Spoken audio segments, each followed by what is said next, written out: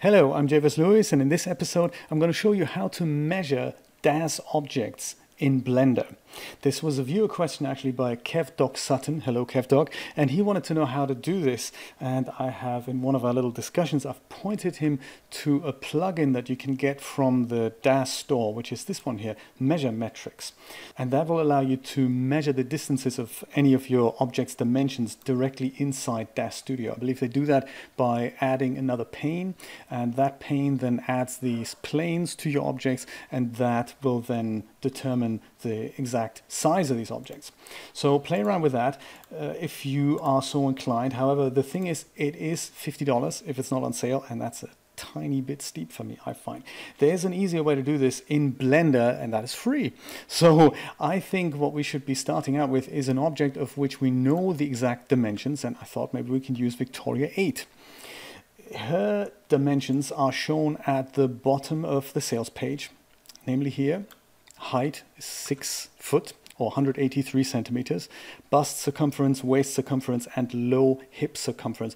I don't exactly know where they're measuring this, but these are good guides that we can replicate in Blender. Let's have a look in DAZ Studio, where I've already loaded Victoria 8 in, and the first step that we're going to do from here is we need to export that object out of here. So we can do that by simply heading over to File, Export, and that'll bring up a file dialog. First of all, maybe we call our object Victoria 8. There we go. Select Wavefront OBJ as the export format. Hit Save. And then this dialog comes up, which lets us pick the options with which we'd like to export the object. So what I suggest you do, you head over to this menu here and select DAZ Studio, where 1 unit is 1 centimeter. That's not what Blender knows. We need to divide this number, scale 100 by 100, so that we arrive at 1. That's important. So that's what we need to do here. Make sure the scale is set to 1. There is a Blender export preset, by the way, but that's broken, and DAZ looks like they just don't want to fix it. So, don't use that. It is enticing to do that, but don't touch that. Use the DAZ preset, set the scale to 1.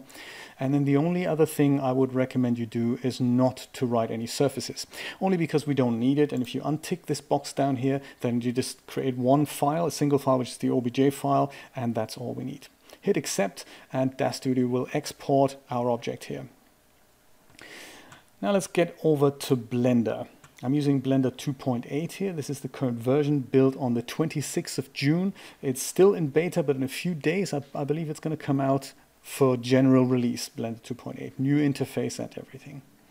We've picked those export options there, by the way, because Blender doesn't have import options as far as I know, so it's easier to do this in DAZ Studio on the export. We have that cube here. Select the cube, hit X to get rid of that, and then head over to File, Import, Wavefront OBJ, and that will allow us to bring Victoria in now. I've saved her on my desktop. There she is, Victoria 8.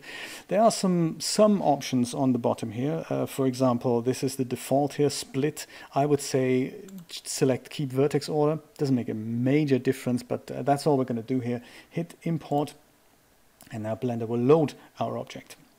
Now Victoria is going to come in hopefully at the correct size. If she comes in huge, and even if you've left the cube in and you'll see that the cube is tiny compared to Victoria, who's now massive, then that means you probably haven't exported the correct dimensions there. There are two ways in which we can measure in Blender, as far as I know. There's probably more options, but this is how I know. There's a new option in Blender 2.8 that lets us measure the distances between 2 points. So if we were to go for the height, for example, we'd measure from here to the very bottom of the figure. And we can do that with this little icon on the left here, which is called Measure. If you hover over it, it gives you a little rundown of how it works. So you'll be left clicking and dragging from one vertex to another, or from one point in the scene to another, and that will give you the exact size there. Before we do that, I just wanted to check the units that we're going to be displaying for this experiment. So that is in the Scene tab. That's the one with the little primitives on here. And in it, we have one menu that's called Units. Let me close that down here. So yeah, units. They're currently set to metric. They can also be set to none or imperial. I'm going to stick with, I'm going to stick with metric, and then on the length parameter here, it says meters. I think it'll be probably more beneficial if we do centimeters instead, because Victoria is just not that big. So we should arrive at something along the lines of 183 centimeters for her height. Now, what's the best way to measure it? In principle, you just select this measure tab here until it's blue, and then you just left click and drag from one point to the next. So from here to there.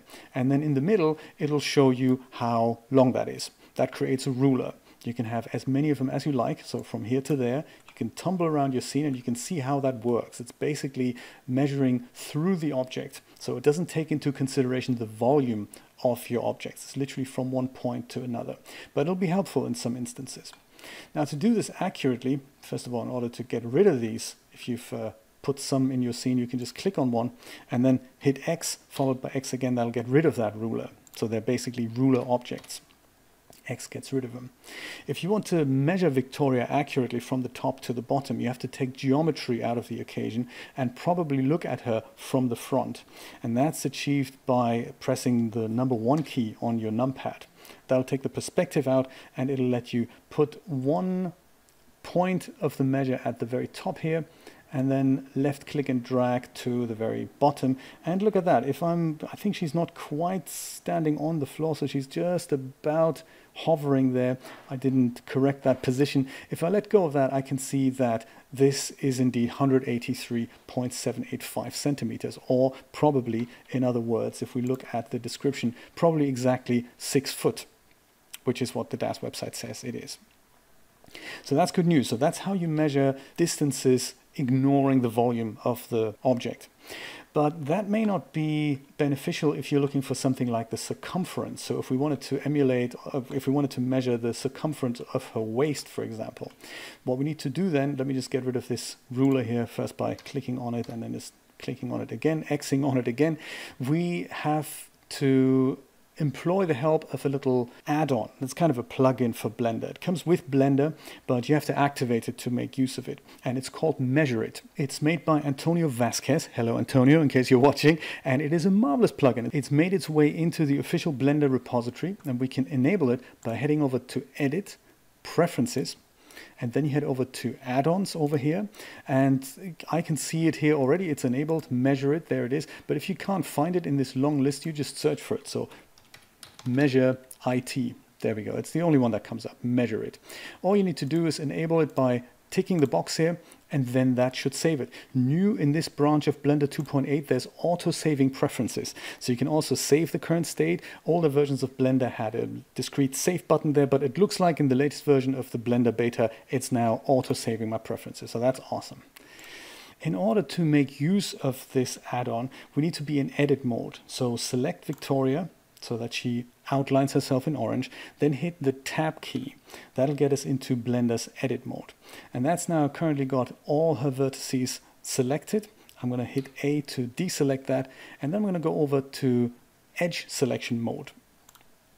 And that's that middle button here. And I'm thinking that the waist is probably somewhere around here. I think. I'm not an expert on these things, but I think that'll be the waist. So if I can just click on any of these edges to highlight them. I would like to highlight all the way around the figure. So I can hold down Alt and then click an edge, and that'll highlight the whole thing around her body. Now, that's exactly what I want. It's just so that there's something selected that we can now measure. So in essence, we're going to measure every single edge, adding everything together, and then we're going to come up with a final result, which is the circumference. So in order to use that add-on, we're going to have to hit the N key. That brings up this little panel here. And then on the View tab, this is where we can make use of our MeasureIT add-on, which is down here, MeasureIT Tools. I'm going to go ahead and close these things down so that we have a little bit more, focus on here. So what we can do is, first of all, click the big Show button, and that'll kind of show anything that we're going to measure in our scene. And now we're going to go and head over to the little Sum menu here. These are just placeholders from A to Z. I'm just going to click A. That means in A, this is now going to be summed up what I've selected as soon as I hit Segment. And when I do that, something rather weird seems to happen, and that is that my scene now has lots of these blue lines here. It's not that visible because my object is kind of large. What it does here is it's showing me that from here to there it is whatever distance up here, and then it's showing me from here to there it's the same distance here. If you do this with a much simpler sphere or a much simpler object, you will probably be able to read these lines. In our case, we don't need to, because we just want to know what happens in the addition of all these edges together. And we can see that by scrolling down to the very bottom, where we can see here group A now totals 0.66 meters. This is one item in which the units are not updated. I guess because it's an add-on, it doesn't take the units into consideration. So 0.66 meters is in fact 66 centimeters in total. So let's just see if that is indeed correct. If we go back to the DAZ website, we can see that the waist circumference is indeed 66 centimeters. So it is correct what that plugin does there. So select the edge loop that you want to measure the circumference in, pick a group, hit segment, and that will measure everything for you and add it all up at the very bottom. And if you're done with that, just click delete all, and then all that is gone. That is how I know how to measure DAZ objects in Blender. I hope this was helpful. If you like this video, then of course please share it with friends, family and total strangers. And if you know another way, please leave me a comment. I'd love to find out more if you have one. Thank you so much for joining me today. I'll bid you adieu. Bye-bye.